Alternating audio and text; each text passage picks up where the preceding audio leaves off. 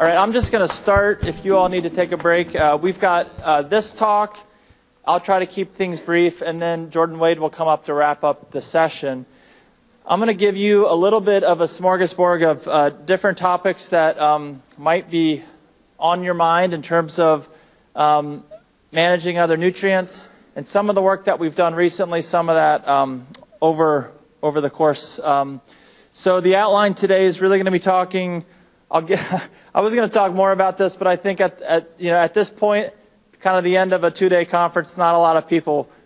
Who is passionate about soil test extractants in the room? Can I see a show of hands? I got a couple people. All right, excellent.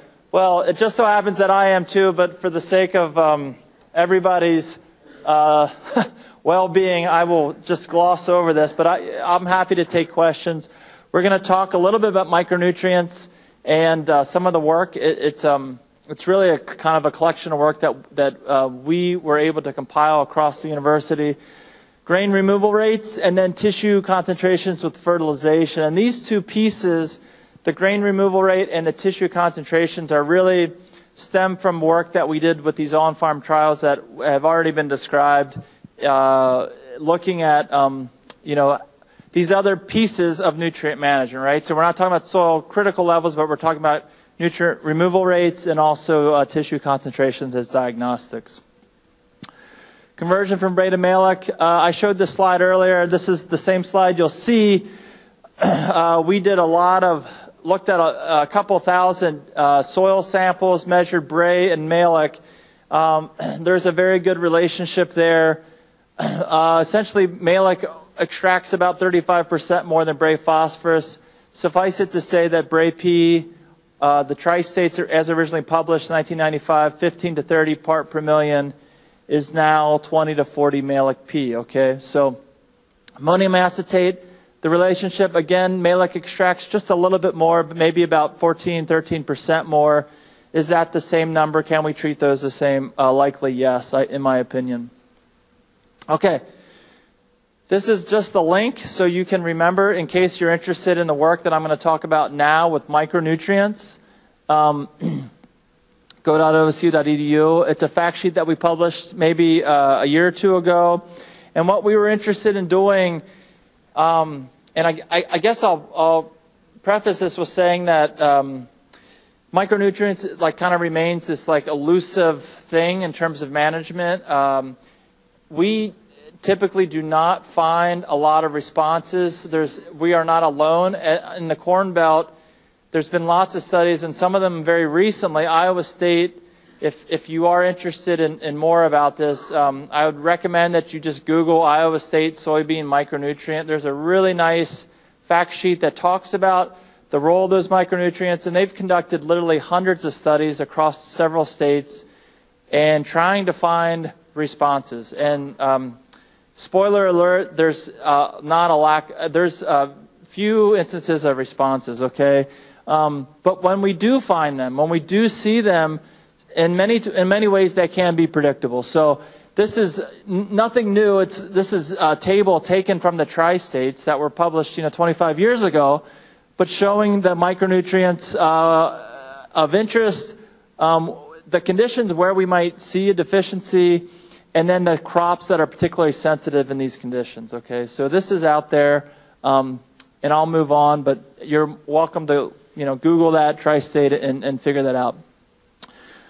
What we did, again, I mentioned in my earlier talk about Jay Johnson's soil fertility work and his reports over I guess it was about 25 years, and then what's happened since then. So we basically went back and I can't do that, like data sleuths, and we just tried to compile as much information, all the trials that Ohio State have done on micronutrient fertilization. So fertilize with micronutrient, measure crop response, okay? And we by no means are not the only people that do this. There's a lot of industry work that's done, but what we had access to was the Ohio State data.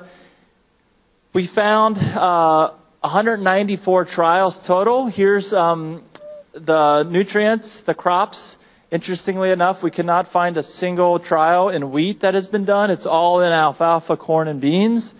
And sometimes those are single manipulations and sometimes they're blends. So if you add, if you add all these numbers up, it should equal 194. Somebody can fact check me later. At the end of the day, these numbers in parentheses are the number of trials that were actually responsive. So we had quite a bit of work with manganese and soybeans. 109 trials, 6 were responsive. Micronutrient blends, 23 in soybean. All 3 of those that were responsive contain manganese, and so that's a kind of a common theme that we have. Okay. We looked at all these trials, and there's a, you think about compiling 194 trials and trying to share that data with you. It's like not really possible to do in a talk. We've got an obnoxiously long table that lists every single one of these one by one if you're really interested. We took, and on a crop nutrient basis, we took all the trials, all the 4 trials in alfalfa and boron, and the 9 trials in corn and boron, and we essentially averaged those trials and calculated percent increase or decrease from the control relative to the fertilized. And so if there's positive values here, it means across those 9 trials, corn and boron, we got a 1.3% yield bump.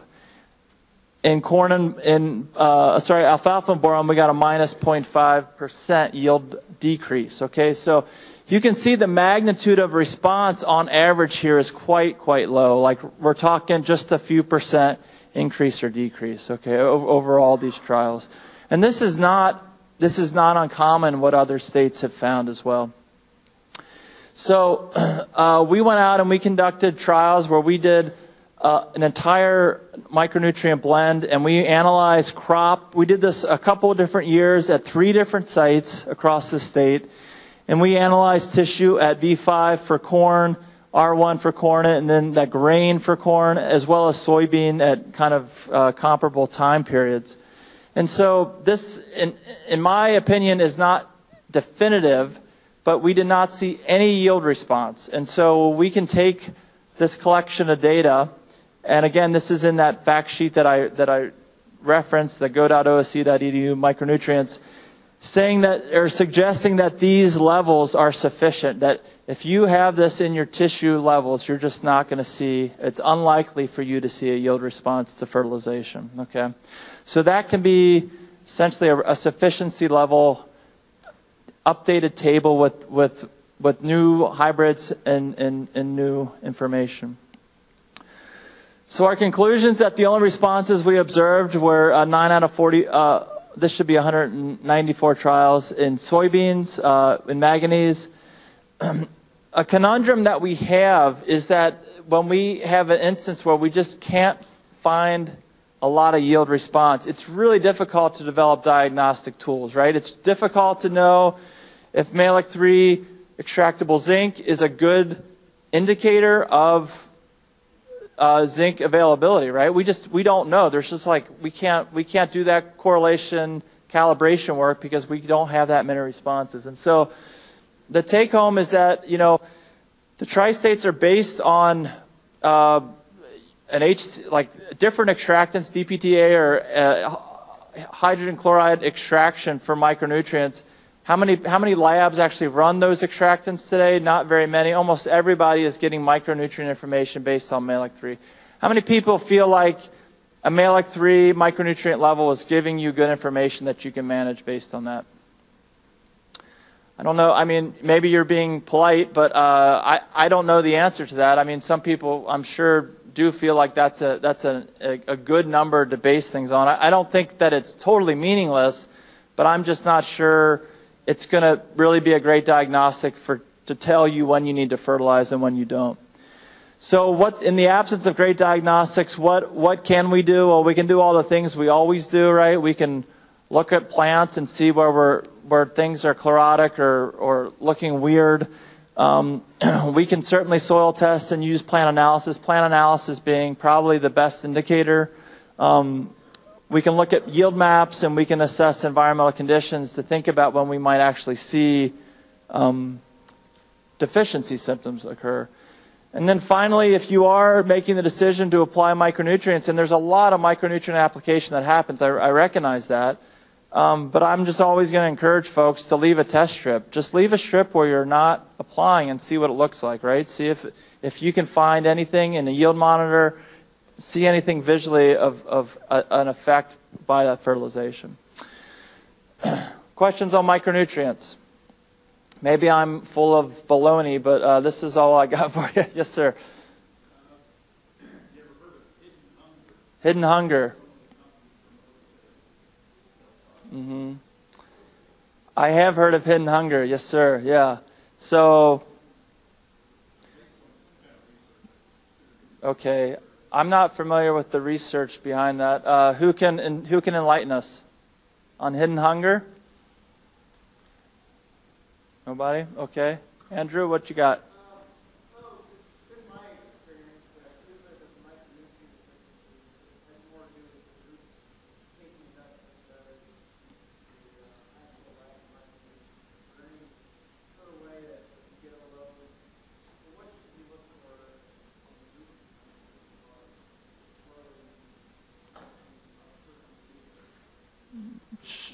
Okay, great.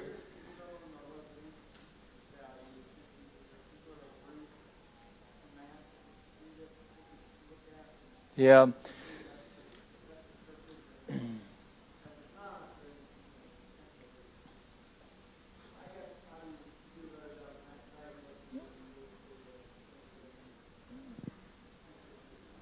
Sure.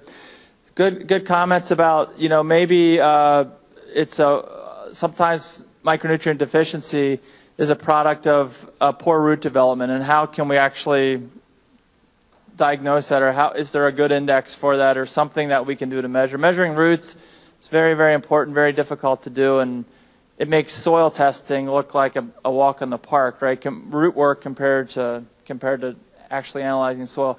And I guess so I don't have I don't know if anyone has a response to that. I certainly don't, in terms of how we might do that. I will say that I do, I have seen micronutrient deficiency. It happens in the field. Does it happen when you all see it? Does it happen across the entire field? Typically not, right? When I've seen it, it's been patchy, and it might be on a sandy knoll, or it might be on a depression or something like that. But this is, again, one of these reasons why if doing a field-based strip trial, it might be very difficult to see that as a broad spectrum response, right? It might just be patchy. So any other comments about micronutrients before we move on? Okay, I want to talk about grain nutrient removal rates. This is maybe a little bit less of a contentious topic. We have, across these fertilizer trials, spent a lot of money and a lot of time analyzing grain samples in labs. So literally at the inspection port, grabbing a grab bag sample of grain, sending that to the lab, and getting a total nutrient concentration. Okay, a couple thousand corn samples, 1,200 soybean samples, and about a little over 600 wheat samples. Again, you can see our yields here, very respectable yields with quite a bit of range across these 5 years of trials that we conducted. We measured nutrient concentration by yield. Okay, this is what this is showing. Nutrient concentration is on that vertical axis, and then this is just for corn. We did this for each crop. And you can see those blue lines are essentially best fit lines, right? So when we think about crops yielding, I don't know how you would think about it, but you might suspect that as your yields increase, maybe nutrient concentrations go down a little bit, and as the plant becomes more efficient, et cetera. But we really don't see, we see a little bit of this. We see a little bit of these lines slanting down as yields increase. Our concentrations essentially slanting down. But you can see how much variability that are in the data, right? Like, again, each one of these little dots here is a sample from a part of a strip trial, and it's got its own little story behind it, right? We're not going to get into all that. We certainly can't. We can take the same information. So this is concentration by yield. And we can take and multiply the concentration by this yield to get an estimate of how much are we actually removing on a per bushel basis. How many pounds of N, of P2O5, of K2O are we removing on a per bushel basis, okay? And that's what these graphs show. Again, I've got NP and K for corn, soybean, and wheat. And you can see that for some things, like for nitrogen and soybean, it's actually, nitrogen rate is very well predicted by, the amount of nitrogen that you pull off on a per bushel basis is very predictable based on the yield. So in other words, this axis is pounds of nitrogen in soybean per acre, and this is a function of the soybean yield over here. So there's variability. We're not surprised by that. So some of it, for corn, a lot more than we'd find for soybeans, for example. Okay, so we take these values then, folks, and then we're taking like this kind of messy data, right? And we've constructed this table, and it's essentially supposed to be a guide to help you. There's a lot here, right?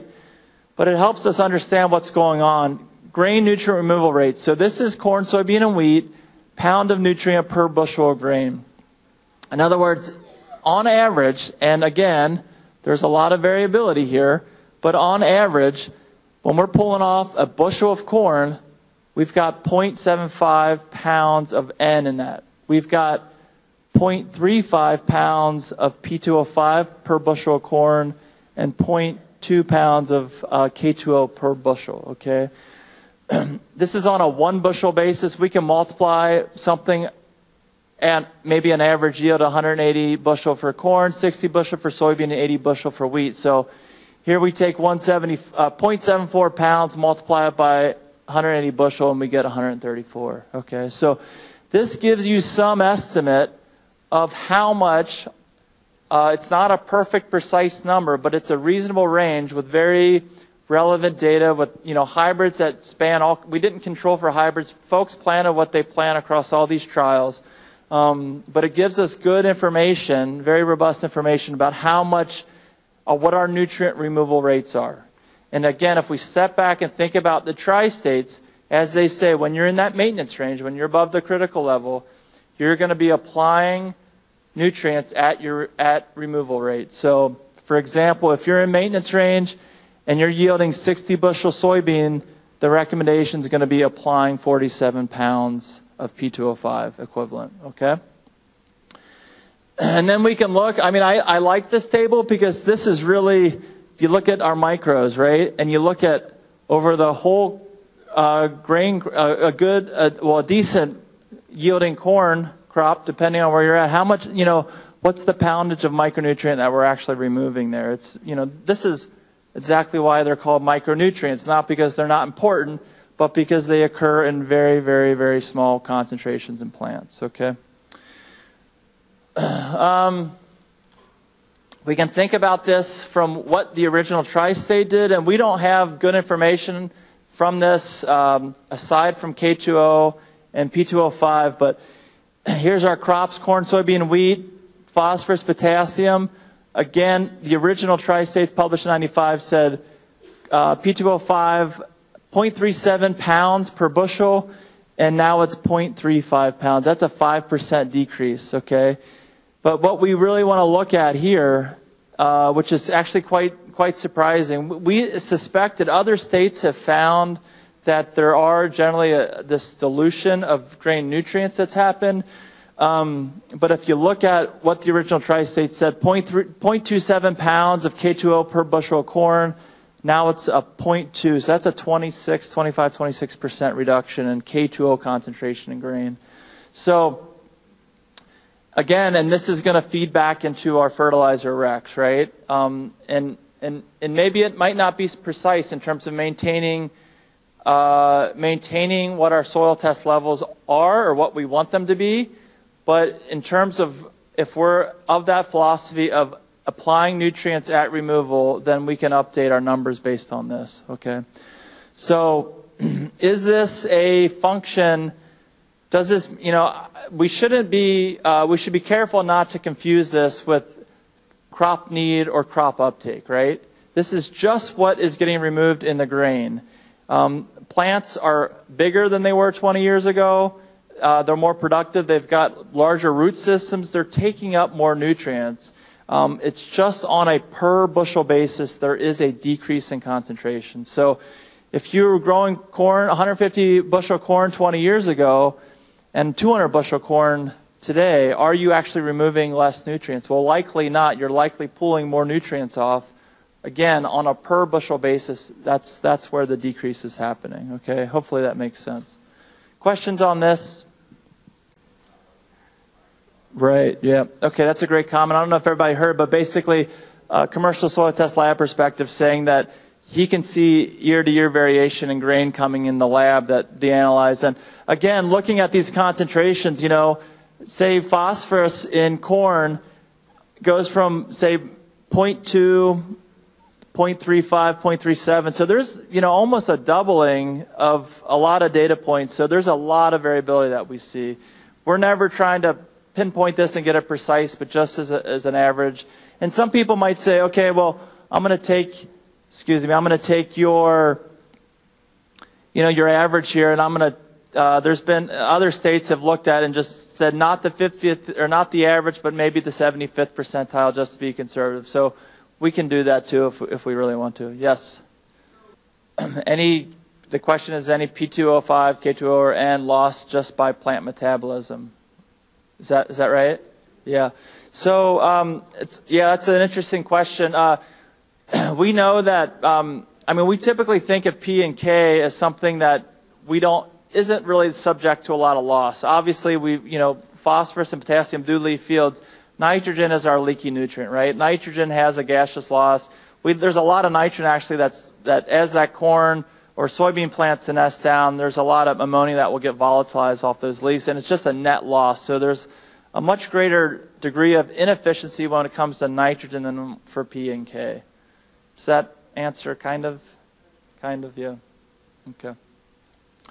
Okay, wrapping up, folks. How does fertilization influence plant nutrient concentrations? This is work that a master student of mine, Puzon, has looked at and has just finished her thesis on. I want to show, this is not the prettiest data, but these strip trials, we looked at leaf, typically R1, and actually this is a percentage. I did not fix that. These are actually percent basis, leaf and grain concentration. We looked at the control versus the fertilized. The question is, when we fertilize, do we see a bump in nutrient concentration? Very intuitive, right? We think that we're going to fertilize with P. It's going to show up in the ear leaf of P or the trifoliate of P concentration, then trifoliate, and then as well as in the grain. Again, a lot of trials here. This is a gross average across everything. And you can see from the unfertilized or the control to the fertilized, very small differences. Some bumps from 0.18 to 1.8 to 1.86, but again, just a few small percentage, maybe 5%, maybe 6-7% bump that we actually see. So what does this mean? Well, it means that a lot of, some of this is going to be driven not by the fertilization practices, but maybe by the variety or the site or the crop year, the year that we actually had. Is it a good year? Is it a bad year? Et cetera, et cetera. I just wanted to show that as kind of a teaser. We still have some work to do to kind of understand some of this. And then lastly, I'm looking at the early reproductive concentrations of corn, soybean, and wheat for phosphorus and for potassium. So this is like, we can think of this as R1, like ear leaf concentrations or upper trifoliate concentrations, flag leaf concentrations for those respective crops.